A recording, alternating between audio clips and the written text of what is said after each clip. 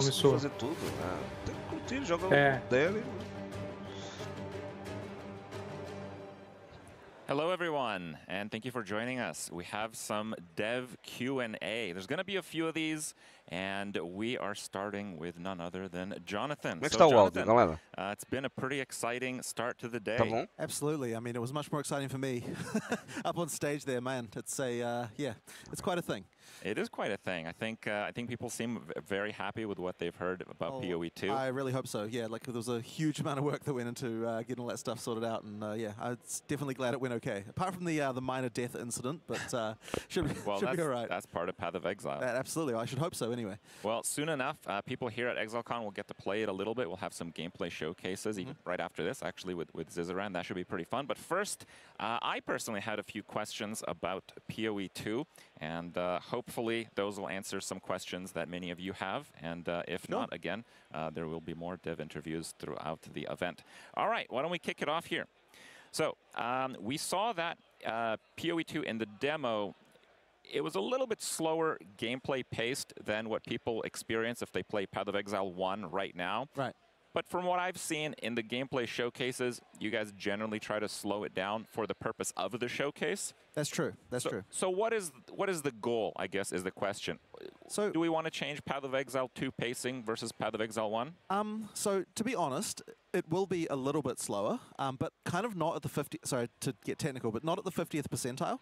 Like I think that part of the issue is in PoE1 is that there's so many multiplicative mechanics that go on that like at the sort of 95th percentile, like the top end of player, you get this like absolute ridiculousness with like 600 projectiles per second and that sort of shit. And it's like, well, it's like 600 projectiles per second, it's like you just can't see fucking anything, and so you don't have any ability to respond to boss mechanics. Like I don't think it's as fun as when you actually have, like 60 projectiles per second or something like that. You know what I mean? Like we still want it to be ridiculous. It's just that we don't want it to be like at the very top end. You don't want it to be quite as ridiculous as it is. And it's honestly just so that you actually get some interesting counterplay with the bosses. You get some more like stuff going on there.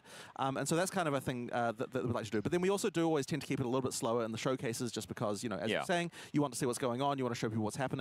So yeah, like basically, we were using like a lot in the demos as well. Here, there's a lot of like two-handed weapons, which are a bit slower. Just once again to sort of get the idea of the. That's what I use. Yeah, fair enough. But it's like basically we try to show off the game because it looks nicer for like when you're, especially when you're trying to appeal to a new audience. You want to show it off as best as you can. The bit slower just makes it look a bit nicer. But I mean, at the same time, we're seeing that we've still got like all the triggering mechanics and like triple casting and all that sort of stuff. Like all that stuff really will allow you to do the kind of ridiculousness that you expect from PoE still, for sure. Like I certainly wouldn't want you to like. I still want a player to feel like, oh, I totally broke the game with this bullshit that I'm doing here. Like it needs to feel like you still broke it, just not actually break it. Like I don't want the servers to actually be on fire, like they sometimes. Well, if it's just for a little while, you know, it's worth the moment. Right. A big one is I heard the audience kind of wooing when they saw gold dropping off of the monsters. That's a funny one. In PoE2. Yeah, we never even mentioned it at the keynote, and it's funny because it's like it's not exactly like some big headline feature of oh, there's gold in this game. Who's ever heard of that, right? It's obviously yeah, it is what it is. Of all the things that we did in PoE2, I would say that's like the only like every other decision we make, we're like, does this feel like PoE or does it feel like not PoE? And like the gold thing is probably the only thing where we're like, this isn't really a PoE thing, and we acknowledge that. But at the same time, I think it is actually important to make the drop system better.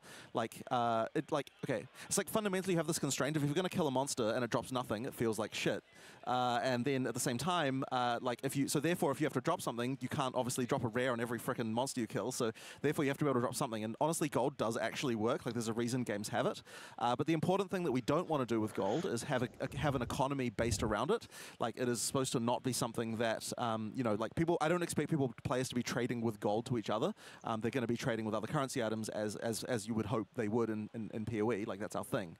Well, I guess the follow-up question would be, what do you want someone to use gold for? So the main thing they should be using gold for is fixing, especially during campaign, fixing the deficiencies in their build. Like if you need this thing to go, if you need like the right resistance, if you need something like that. We've overhauled the shop very significantly, so that there's much more likely to be things inside the shop that will be able to deal with problems that you have. Like if you're fighting a boss, you don't have the resistances, you should be able to deal with that very quickly.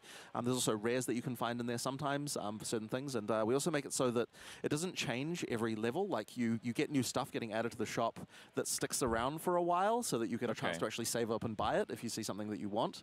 And there's also gambling. So like, you know, by gambling, I mean like buying a base type where you don't know what rare it will be.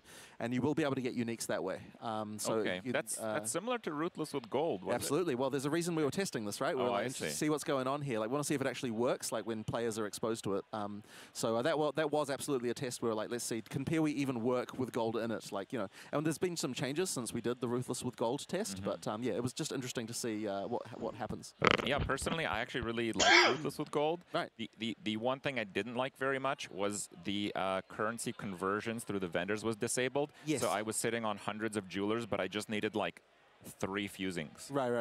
Yeah.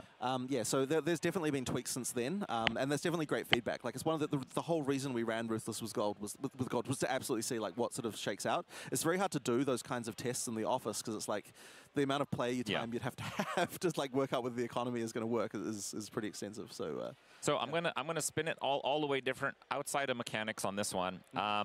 My first time in New Zealand was coming to Exilecon the first time around, and it was a wonderful experience. And it was really the first time that I realized just how much of New Zealand themes and culture kind of exist, at least in part, in Path of Exile. For sure, yeah. And it was such a wonderful thing to see. Like, I would go to a museum, and then I'd see something that was quite similar to what I've been playing for years in Path of Exile.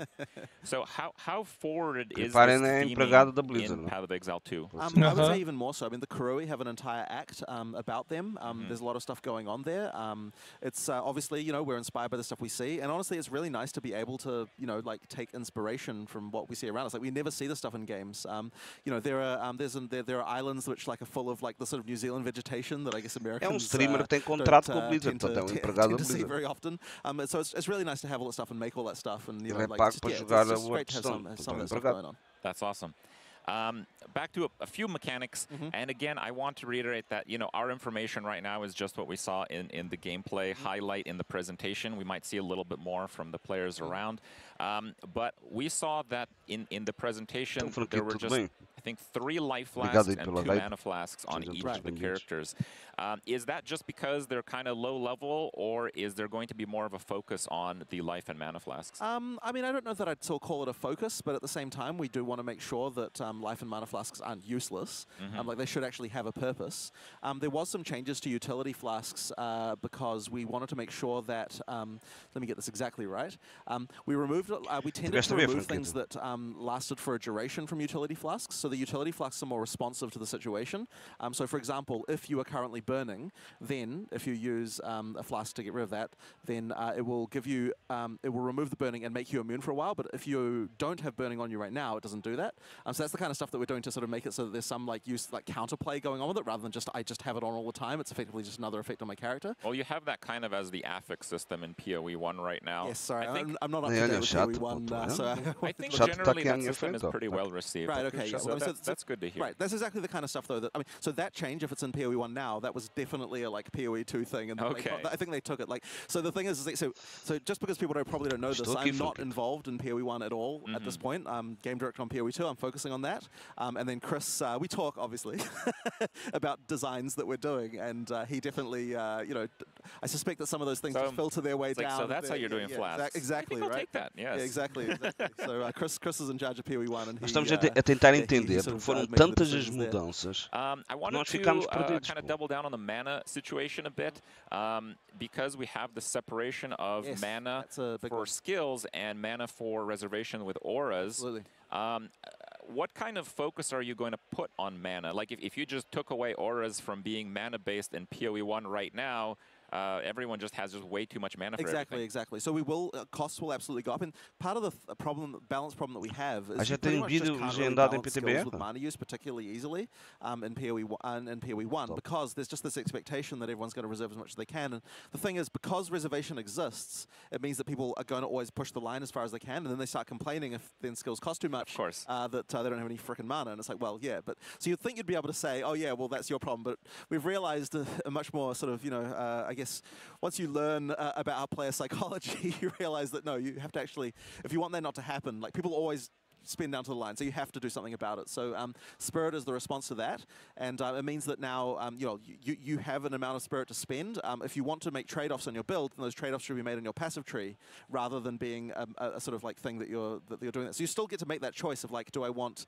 do I want to get more mana on the tree or not? I mean, there's also the scepters. Scepters give Spirit as well, and that's how that escalates through the game. So if you're playing a minion build, it's very likely, you don't have to, but it's very likely you'll want to use scepters to help with that. Well, as a minion enjoyer, it wasn't said for more than a split second, but I caught that minions are going to reserve Spirit. They do, yes. So you'll be able to have more. So if you want more minions, get more Spirit. That's the way. So we're trying mostly to avoid having like hard limits on like number of zombies. You can just cast as many zombies as you have Spirit to cast them. So then it's sort of up to you to choose what this. Yeah, I thought of actually asking if there's a way where you can have enough Spirit to summon like all the available minions, kind of like a Lord of the Dead type of situation. It should be possible if you spec correctly to be able to do that. Okay. The other thing with Scepters, by the way, as a base type, is that all of the mods of them are all like does this to nearby allies. So that means that Scepters are a great, like they're sort of like a minion supporting thing, but also just like for auras and stuff like that as well, since they give you the Spirit. You can choose to be like a Templar, with like a flail in one hand and a scepter in the other. That's like a viable thing, or minions or whatever. Muito mais interessante buildar minions assim. Back to the other side of Spirit, I kind of wanted to know if there was a different design in auras, because in PoE 1, they're going to be crushing your mana pool. It's really hard to use more than like 2, 3, maybe 4 if you're heavily invested. Anota para explicar depois, now you obviously expect everyone to use some form of auras. But you'll notice the cast on the trigger gems also reserve Spirit. Oh. And so then the choice between triggering versus auras is now also a potential trade-off. I see. So there's other stuff going on. Like we really want to make sure that there are different, like entirely different styles of things you can use your Spirit for. So then it definitely feels like, I mean, obviously you can try to do more than one of those things by just getting more Spirit if that's what you want to do in your build. But it's still like, there's definitely a lot more sort of interesting options there about how to trade one off for the other. Well, right now in PoE 1, you can get like an enormous amount of damage, or honestly, in some cases, all of your defensive capabilities through your auras. Right. Do you foresee having such that can certainly high power levels? That can certainly be a way, right? Like once again, if you get I think the numbers right now is like you can get like you start with 100 Spirit and Aura reserves 100 Spirit, but you can get like, and probably I shouldn't even quote me on these numbers. I think you can get like 600 Spirit from a scepter. So it's like you can still, if that's the way you want to go, you can go that way. Okay.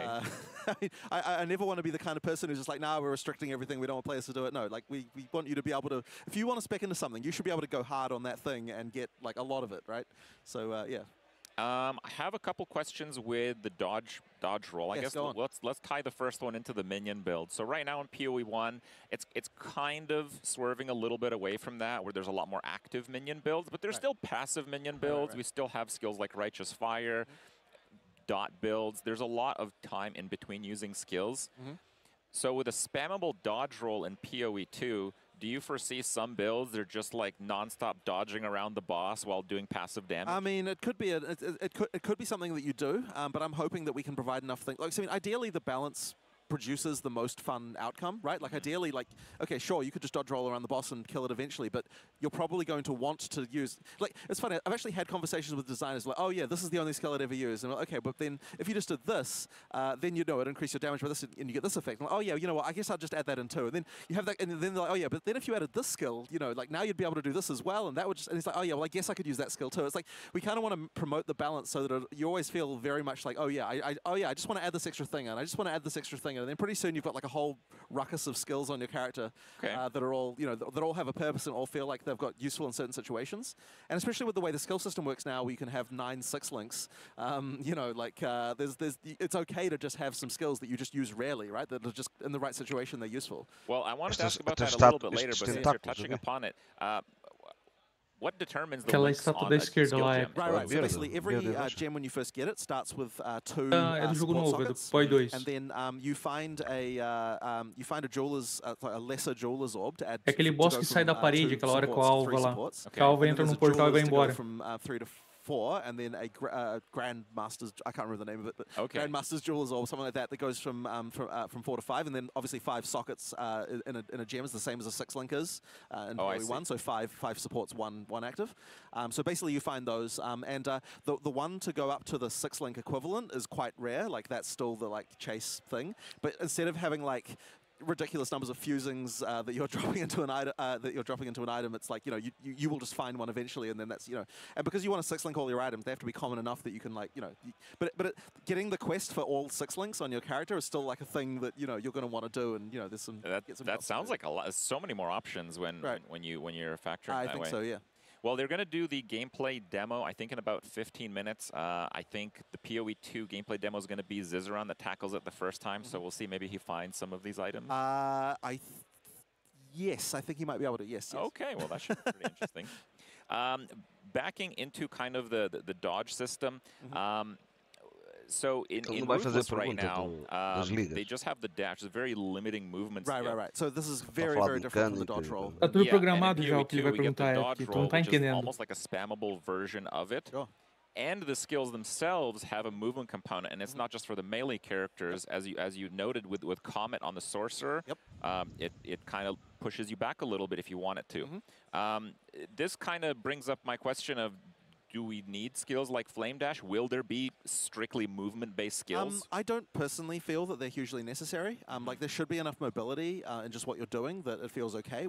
A large number of melee skills have dashes or closes and like various other things. Like depending on the skill, like obviously different archetypes are a bit different, but everyone, no matter what weapon you're using, will have some kind of access to like stuff that allows you to get around the battlefield quickly. It's just that like there's ways to do that where it feels natural without kind of making it so that it gets to this insane degree that things can sometimes get if you let it get out of control.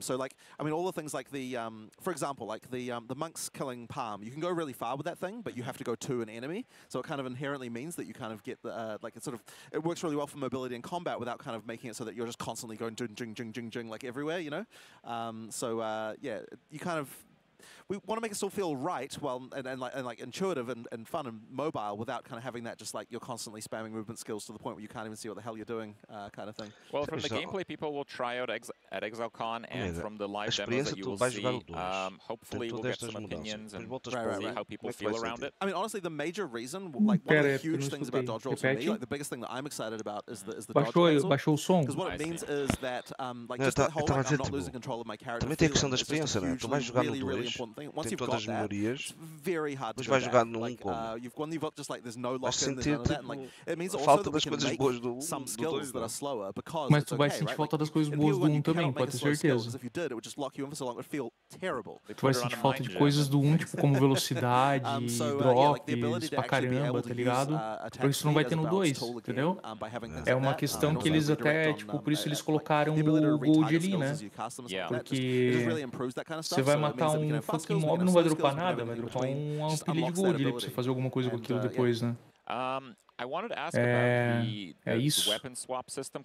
It's more of like a dual weapon. It is kind of a dual specking thing, yes. E outra, tem gente que joga Diablo 4 agora e sente falta de coisa de Diablo 3, sei lá, joga um Diablo 3, entendeu, velho? Tipo, a vida é assim, cara. And the power that you unlock from the passive skill tree.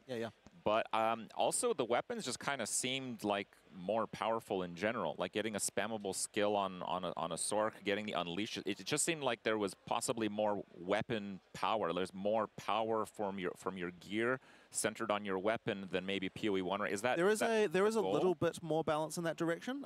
It's not like hugely. It's not like so. We thought that, like, so I think we sort of, so spellcasters, we tried to make the weapon a bit more of a focus. Like like spellcasters right now in PoE1, like the weapon, I mean, obviously it matters, but it doesn't matter that much. Whereas we want to boot them. Now, we still want to have the distinction between attack builds and caster builds, and the weapon still matters more on attacks than caster builds in PoE1 in PoE2 still. But we did want to get that focus up a little bit more. And at the same time, we also wanted, and this is kind of a subtle thing that probably most people won't even notice, but we made it so that the skill gem level on attack skills also matters more on attacks as well, which currently in PoE1 that really doesn't matter very much at all. Some of them have like a flat damage component. Yeah, some of them do. But we actually, I actually do have it as a goal to make it so that most of the time you're going to want to use the higher level versions of things, and that's actually partly to make attribute requirements actually matter a little bit. You know, which is as just a random side division. Just by the way, talking about attribute requirements, the way that support gem attribute requirements work now is that the amount that the attributes that a support gem the attribute requirement for support gems is additive to the skill gem. Oh. So that means that if you're playing a Dex build and you want to use like 5 int supports, that actually becomes quite tricky now, based entirely on the attributes. We had to do it that way because we don't have the whole thing where you have to because there's not the off-color socket re-rolling mechanic anymore. There has to be some way to make it so that using off-class stuff is like a little bit harder. So because of the way that works now, the attribute requirements matter a little bit more for like you should be able to easily get the attributes for stuff that's on class, but the stuff that's off class is harder because the attributes sort of make it a bit harder. Personally, I really like that because right now you have the limitation on number of skill gem links based on the items, which has its disadvantages, but now you're going away with that. You need other kinds of limitations to prevent just unlimited character power. So, I think that's a really clever way of doing it. I'm actually really happy to hear that. Cool. Another direction on this one. So we saw Alva show up in the demo.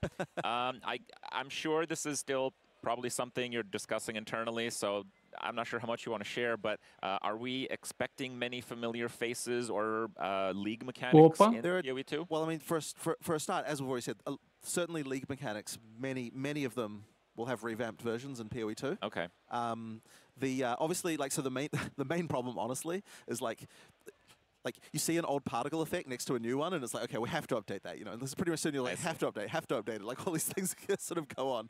But absolutely, I mean, we are going to be like canon correct as far as like the ages of people with regard to PoE 1 versus PoE 2. But Alva is a time traveler, so we get away with a bit more there. Oh, that's pretty cool. Yeah. Anyway.